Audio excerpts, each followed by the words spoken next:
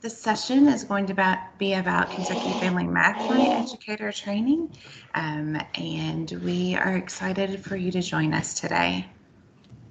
Our facilitators for the session are myself. I'm Erin Chavez. I'm an academic program consultant with the Kentucky Department of Education. And I'm Maggie Doyle. Alongside Erin, I'm also an academic program consultant at the Kentucky Department of Education. And I'm Carrie Friedman. I am Deputy Director and a researcher with the Regional Educational Laboratory for Appalachia at SRI International. And so our sponsors for the Kentucky Family Math Night Initiative, Kentucky Center for Mathematics, REL Appalachia, which Carrie works for, and then the Pritchard Committee with their Kentucky Collaborative for Families and Schools initiative. So our goals for this session are so that you will be able to expand your understanding of research on the importance of mathematics for future success in family and community engagement, to help learn new strategies, to help support families when they're learning mathematics and working with their families at home. And then also it's for you all to develop a plan for how to lead and implement a community family math night. And then also to consider how the Kentucky Family Math Night could be delivered virtually. And so our plan for today, we're going to review resources available. We're going to look at the Facilitator's Guide, the Growth Mindset and Family Attitudes, the Kentucky Standards Family Guides, Math Stations, which include games and activities, training considerations, action planning, and then we'll wrap it up. So let's look at some of the resources available. So one of the really nice things that will be provided for you is the Facilitator's Guide. And the Facilitator's Guide includes background information, activities with their instructions, facilitator's notes, materials and handouts, and for the Community Family Math Night. And so it also includes what your math night would look like at a glance, the standards family guides, the background for the facilitator's notes, table handouts, parent handouts, table materials. So all included in that facilitator's guide. And so when you're thinking about implementing your family math night, you might just want to look at a schedule. And so this Math at a Glance document kind of tells you the flow of that evening or of that day and the time frames. And then you might need to think about how you would want to do this virtually. You know, maybe it's that you want to share with your parents and your families the math attitudes and growth mindset at one point in time during the day if you're doing it virtually. And then maybe the next day you want to talk about the standards family guides. And then maybe the following day you want to do one activity from each domain. That's kind of up to you. And we know that you all will have great ideas as you're implementing these nights or days. So here's just a couple examples of what the, excuse me, of what some of the activities look like. They're grade banded activities. There's K1, 2, 3, and 4, 5 for each domain. So this is just kind of what it looks like. It talks about the facilitator's notes, how they're aligned to the content standards for the Kentucky Academic Standards for Mathematics and the practice standards. It also tells you the purpose of the game and then what materials you would need. All right, well, let's now talk about why we're focusing on engaging families in math. So in the past, math was often taught as a set of rules to follow, but that's not exactly what mathematics is or how it's taught today. Math is about puzzling over problems, trying multiple strategies, and finding solutions.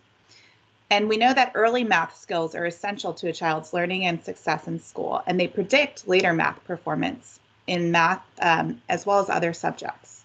So math achievement is really important for students in Kentucky, and not just for future school success, but for employment in a growing sectors of our workforce. So family math nights are intended to engage the broader community, such as family members, community leaders, in understanding the importance of math and learning how to best support their child in learning math. From the research, we know that children who believe they can be successful in math will put in more effort, which leads to better math performance. And students who perform better in math in elementary school are more likely to succeed in middle and high school. And success in middle and high school leads to higher incomes and opportunity in a growing number of STEM and non-STEM jobs. We also know that families are natural role models, and they can support their children in developing math skills by doing things like praising effort, modeling positive math attitudes, and encouraging children to seek help and try new strategies, as well as confronting stereotypes about who is good at math. So we want families to understand the importance of math and feel comfortable and confident in supporting their children to learn.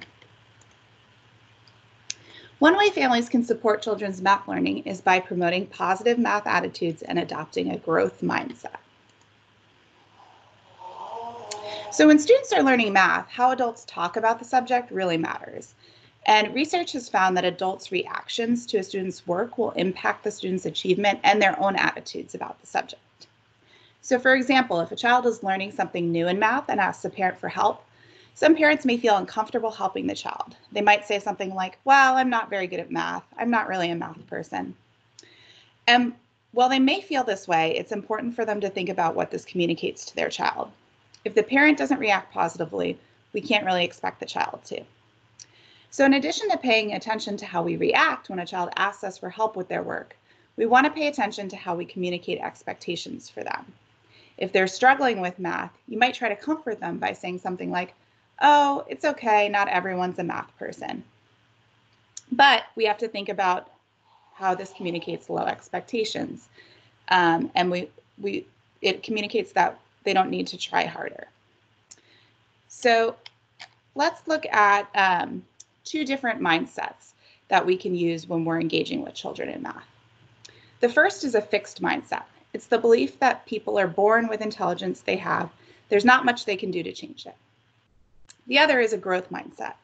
This is the belief that people can increase their intelligence through hard work and persistence. So you can use your brain like you use your muscles.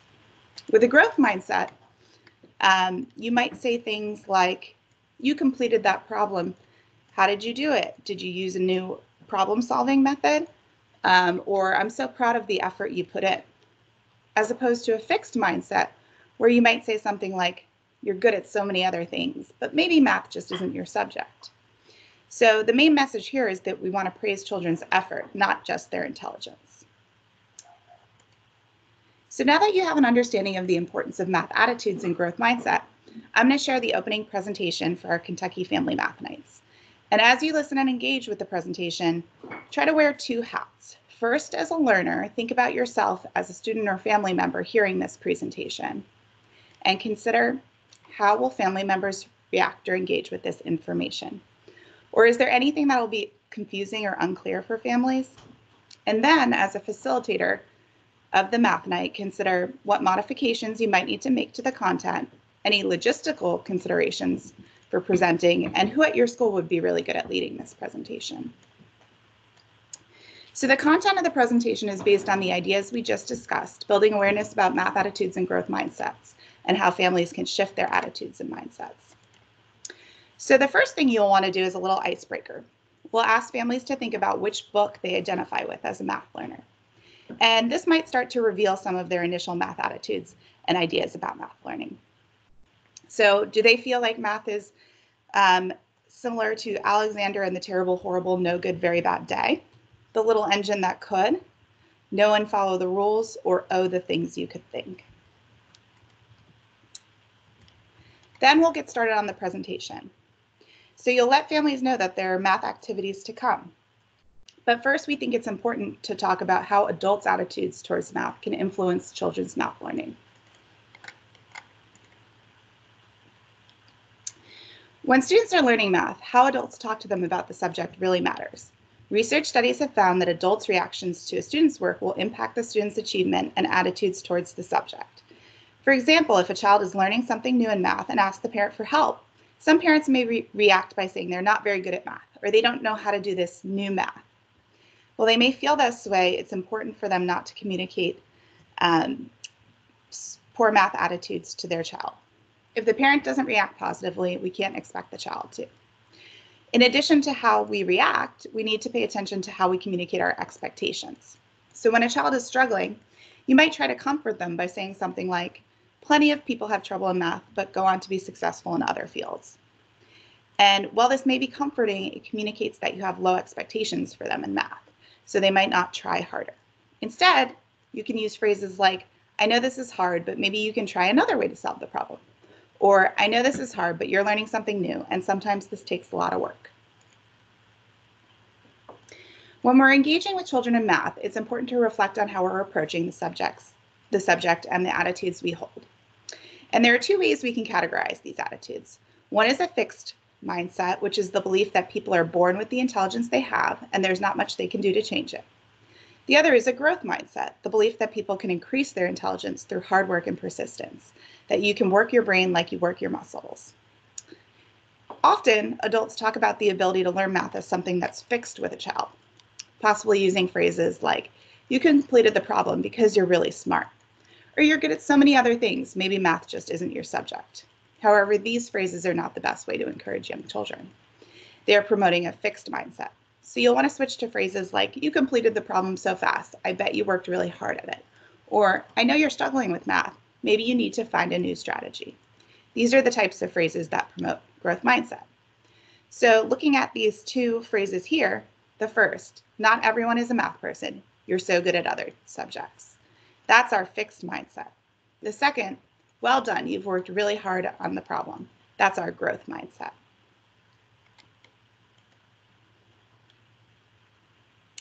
Let's try another one. For the first one, "You got a higher grade on this assignment, you must have worked really hard." The second, "You got a higher grade on this assignment, you must be really smart." Which of these promotes growth mindset? It's the first one. Now, just to drive home the point, I would like to tell you a story about the difference in how children may react to adults' attitudes towards learning math. Lisa is a third grade teacher. She just administered a test on measurement in her classroom. Two of her students, Josh and Madison, received the exact same grade, a C. So Lisa asked them how they plan on improving their scores for the next test.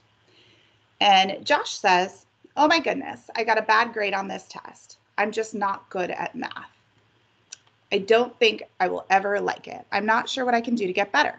Luckily, I'm good at English and science." Madison responded in another way. She said, "I wasn't expecting this grade. I studied really hard, but not the night before the test. I guess for the next test, I'll study harder, and maybe study the day before the test. Maybe my friend Martha can help me. She got a really good grade on this test." So both students received the same grade, but reacted very differently. Lisa recognized that Madison had a growth mindset for mathematics. She encouraged Madison to talk to Martha for help and provided her with additional study strategies. But what can she do for Josh, who displays a fixed mindset? Well, she can do the exact same thing. First, she can encourage Josh to have a positive attitude toward learning math. She can also remind him that she has the same high expectations for all her students, and he is no exception. Then she can give him some study strategies to help him feel better about the math content. Lastly, she can help Josh find a study partner who may be able to share different ways to tackle the problems. So today, the message we want you to take home is that adults' attitudes towards math can influence a child's math achievement. The feedback we give children is important for their learning, and changing your mindset and your feedback can help your children succeed at math. Remember to praise effort and learning. So with your learner hat, we want you to think about, how will family members engage or react to this information? And is there anything you think will be confusing or unclear for families in your community? In your facilitator hat, you might want to consider logistical considerations, such as, how will you present this? Will it be on a virtual platform? How will you be able to engage with participants? And do you have anyone in mind at your school who could lead this in a really engaging way?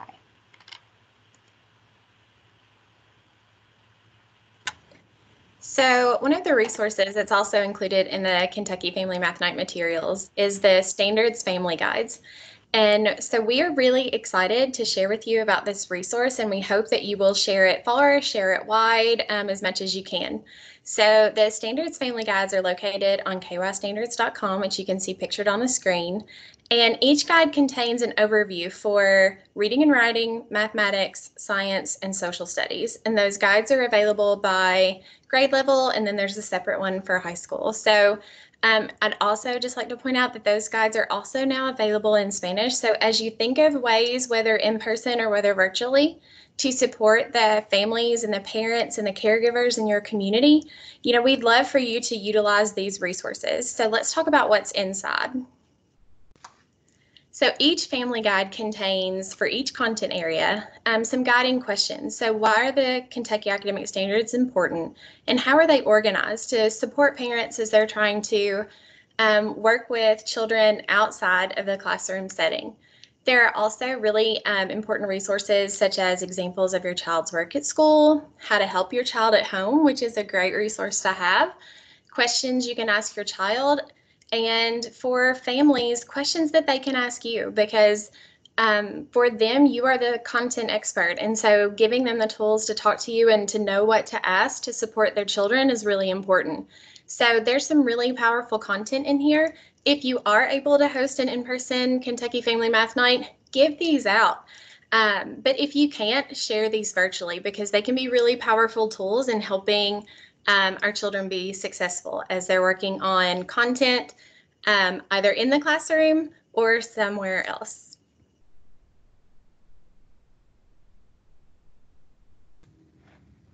All right, so you've gotten powerful information about growth mindset and math attitudes. And then Maggie just shared a great resource, our Kentucky Family Standards Guides on kystandards.org. So the next part of your Kentucky Family Math Night, whether it be face-to-face or whether it be virtually, is where the families actually engage in the mathematics. And so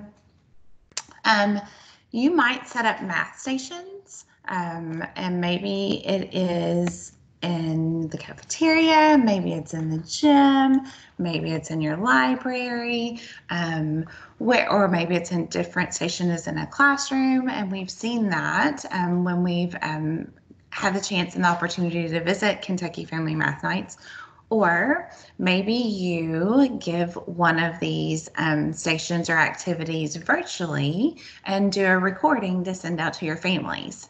Either way, there are four stations or four domains: geometry, operations and algebraic thinking, numbers and operations in base 10, and measurement and data. And so what we're going to do is we're just going to highlight one of the grade-banded activities and kind of show you what's in it. So for example, in geometry, there is a grade 5 battleship game. And so not only do you have that game, and it tells you the purpose and the materials and how it's aligned to the standards, the content standards and standards for mathematical practices. But what's also nice is that it gives you family prompts. And so the instructions are there, and then the questions to ask your kiddos when you're playing, like, how did you choose your coordinates? When you plotted your points, how do you use the X and Y axis? And I think Maggie actually led this station at one of the face-to-face Kentucky Family Math Nights. So Mags, do you want to hop in and tell about your experience? Well, and we'll talk about this later, but Kentucky Family Math Nights are a great way to really lean on and learn from your mathematics community, because I had a great room full of teachers, and when I got overwhelmed with how many kids were coming to play, they stepped in, we did another table, and it worked out really well. One piece of advice that I would give to teachers who are trying to reimagine perhaps how they might make this occur virtually is that probably just providing parents and families and caregivers with that facilitator's guide page They might need that, yes, because it's important for them to have that background knowledge, which Carrie will talk about in just a second. But you may have to kind of scaffold and support that for those families and caregivers who might not feel as confident in the mathematics content, because the facilitator's guide was really written for, in its original form, written for teachers who were going to facilitate this at those in-person experiences. But one of the great things about virtual learning is that while it has its downfalls and we are all learning and trying to find ways to overcome obstacles, it also gives us a great way to be innovative. And so, as Erin mentioned, maybe take a minute and record a 5-minute video, demonstrating to parents maybe how to play Battleship, or give them some of that background knowledge that can support them as they make this happen. If you have kids at home and can play with them, or if you can set up with another teacher, if you have a well-behaved pet, which will sit in front of a coordinate grid, work with what you have.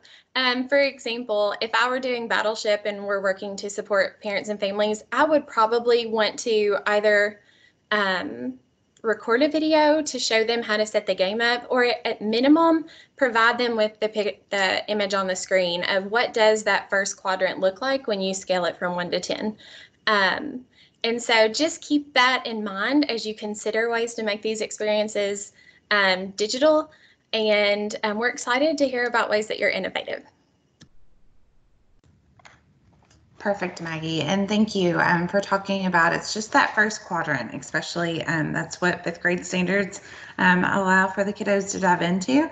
You could, if you have older kiddos in 6th or 8th grade and you want to expose them to the other 3 quadrants, that's great, but 5th grade stays in that first quadrant. All right. And so our next station that we want to highlight or activity, it's a K1. Now also remember, in operations and algebraic thinking, there are activities for grades 2, 3, and 4, 5, but this one is called the Flip the Cards game. And again, facilitator's notes to give you kind of the background of the mathematics and how it's aligned to the standards. And then as well as it's going to give family prompts, so questions you can ask your kiddos as you're playing, and directions on how to play the game. And so you get these cards. They have, which is nice because you actually can see the quantities and then the actual number, the representation. And so you can flip them over and try to match them up. You could have your kiddos sequence them. You could play where you race, and add sums, and whoever has the largest sum wins that pair of cards. So lots of different ways that you can interact with the Flip the Cards game. Station 3, numbers and operations in base 10. We wanted to highlight this grade 4 and 5 multiplication card game. So if you just have a regular deck of cards at home, that's great. This really focuses on fluency. And so the definition of fluency is probably a little bit different than what you've maybe heard before. I think for so many years, there's been a focus on accuracy and for it to be correct and for it to be very quickly. And so that's not what research says to do. What research says is that we have to be efficient with solving our math facts. We have to be accurate, we have to be flexible, and we have to use them appropriately. So for example, if I flip over the card 6 and I flip over 5, so 6 times 5 is 30, but maybe I didn't, as a kiddo, I'm struggling with that. And so maybe I needed to go back and anchor to my 5s. Well, I know that 5 times 5 is 25. And so I just needed to add one more group of 6. So maybe that's a strategy. And so I think you have the opportunity, if this is led virtually, to share some of those strategies. Or maybe it's I need to draw 6 groups of 5 and work with that with my kids. So It's really more emphasis on the flexibility and the appropriate strategy, and not so much on the, we don't want to kill and drill those skills. And so let's look at our last station. This was one of the stations that I actually got to work with some kiddos in the family math night, and just be ready to get your hands dirty. Lots of fun, but they are making Play-Doh. So there's a station for students in K1 or K2, sorry, and then also a Play-Doh station for students in grades 3 through 5. And so the difference is that the students that are making the Play-Doh in K2, they're working with whole numbers. And then the kids that are making Play-Doh in grades 3 through 5, they're measuring things in fractions. And so if you have students at home that are ranging different grade levels, just like mine do, then have them, don't let them cheat, don't let them go and get the whole cup measuring, let them think that, okay, if I need a half of a half, that's a fourth, so I'm going to use a fourth of a cup. Just let them experience those fractions as they are making Play-Doh and as you're cooking. So that's just something that you can do at home. All right, and then Carrie, go ahead. All right, so to implement your math nights, you're going to need to closely review that facilitator guide that Erin went over. And then you'll want to work with a team of teachers and school staff to actually be able to implement the math nights. So we're going to offer some considerations for collaborating with your colleagues to implement these family math nights. So we know more and more teachers are taking leadership roles in their school, and we're starting to better understand how to increase engagement in teacher-led learning sessions. So this slide is going to offer a few approaches that appear to increase engagement, as shared by some teachers who participated in teacher-led professional development. So first, if you're sharing these activities and you want to train other teachers on how to do them, consider ways to increase their engagement. The first thing you can do is think about a time you participated in a learning session facilitated by a colleague. So what worked for you? What strategies helped you engage in the session? How might your engagement been increased? And is the strategy that your colleague used one that would translate well if you're training other teachers in an online experience?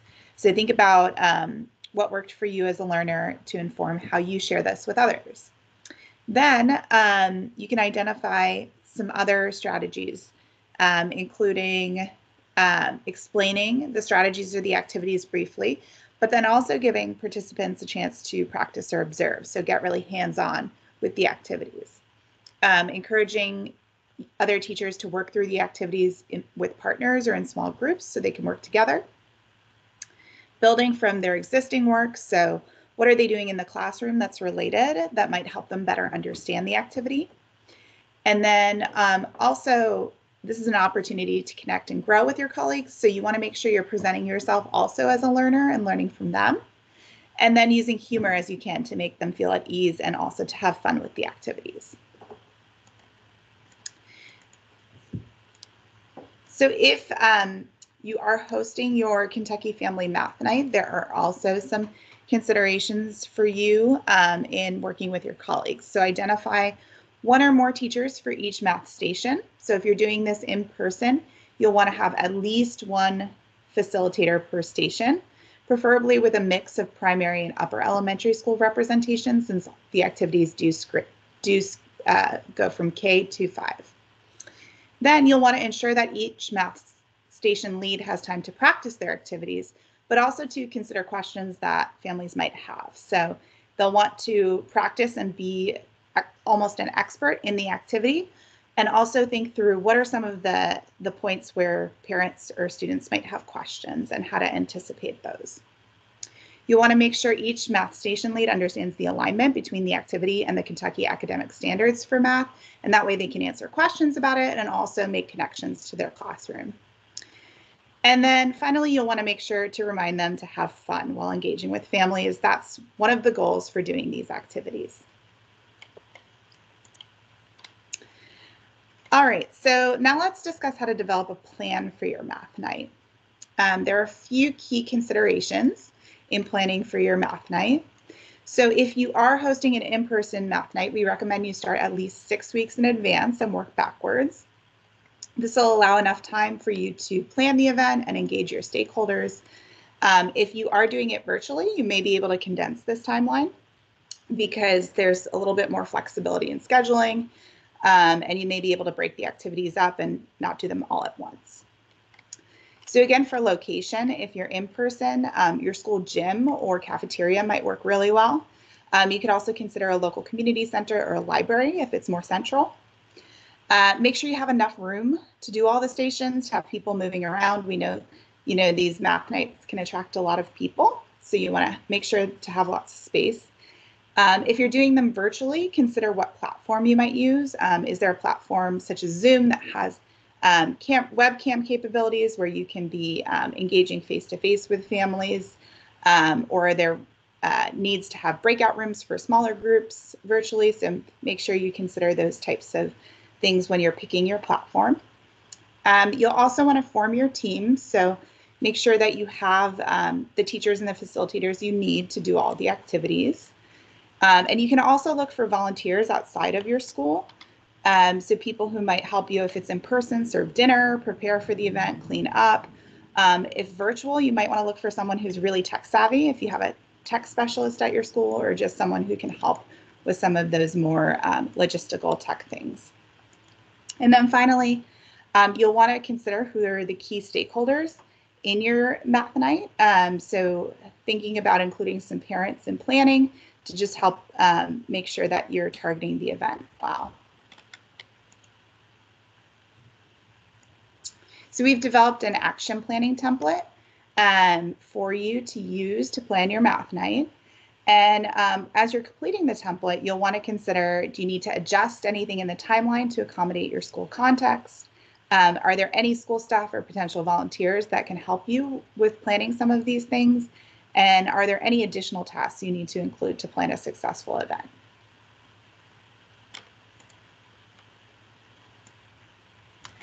So if you're like me, you are hearing these, and even though we are constantly learning about technology, that happens to everybody. And so we want you to be excited about new ideas, but we also want you, as Carrie mentioned about considerations, be a learner, embrace this, knowing that, if you try something once and it doesn't work, that doesn't mean, scrap the whole thing. It just might mean, go back, replan, go back and work with your team. I get new ideas every time I hear this, and note, technology is hard sometimes. This is not our first recording. And so sometimes that will happen. And we understand that it will happen if you are trying to host these digitally, but just be patient with yourself. And as Carrie mentioned, see if there's somebody who can help you with tech, or consider working with your teams of teachers. So a couple of things as we condense those ideas down to 4 bullets, just some things to think about. Host activities maybe at multiple times and different days or times, so that parents who are balancing, different things that are happening in the home, or caregivers who are operating on a different schedule, so that maybe they can find a time or a day that they can participate, even if they can't participate in the whole thing. Consider sending activities out as short daily experiences rather than hosting one virtual event in an hour or 2-hour block. That might fit better with people's schedules, just depending on what you have going on in your school and in your community. So identify a primary method and platform, and Carrie mentioned this as well, and how you're going to work with parents and share this with them. And coordinate with your local school district to ensure consistency in communication methods. This would be a great opportunity to collaborate with other elementary schools in your district and team up to offer these experiences. So maybe you could host them at different times, and that would offer more students in your whole community the opportunity to engage, or you can just bounce ideas off of each other. And that having that in the planning part is going to be really valuable. We know that these are all our kids. So if you can collaborate with other teachers in your community and serve more parents and families and students, then all the better. And then also just don't forget in your planning and considerations to think about those non-English speaking families who may need translated information. As I mentioned earlier, the Standards Family Guides are available in Spanish, but as you're thinking about how you might use this information to serve families in your community, just consider some of these things in the planning. And most of all, make it work for you. So if you can host in person and we are at a day and time when you are able to do that and make that happen, great. Until then, if you're going to use these activities, be flexible. We want you to use them in the way that works best for you and the way that works best for your family and your community.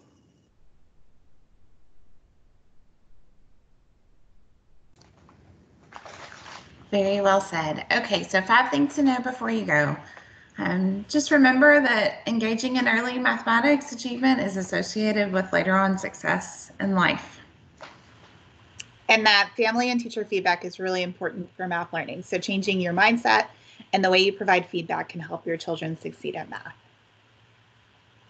And remember to utilize those Kentucky Family Standards Guides. Those were developed by teachers and are intended to serve as tools that can open the door for conversations around a student's success. And we all need to be having those conversations right now. And the family math night activities and games, they help create a shared understanding of math concepts and math knowledge for your families. And so just work with your colleagues to see how you can use those resources in the Kentucky Family Math Night Facilitator's Guide. And remember, at Family Math Nights, educators, children, and family members can learn and talk about mathematics while participating in activities that are aligned to those important Kentucky academic standards for mathematics.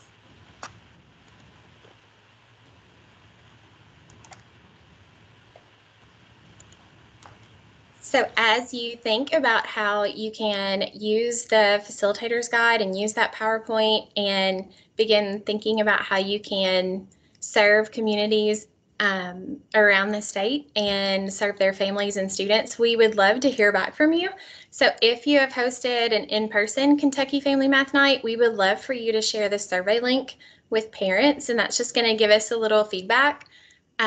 We are excited about this document and we want it to be as powerful as possible. And so any feedback would help us make that happen around our state.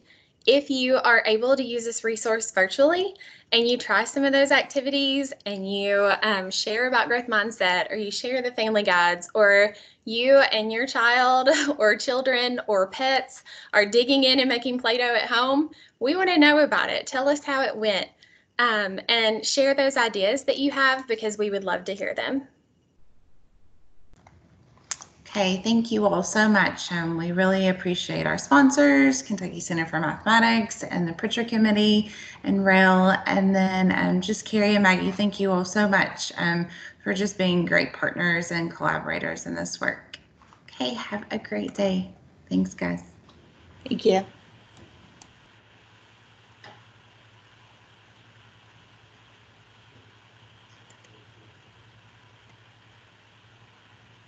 All right.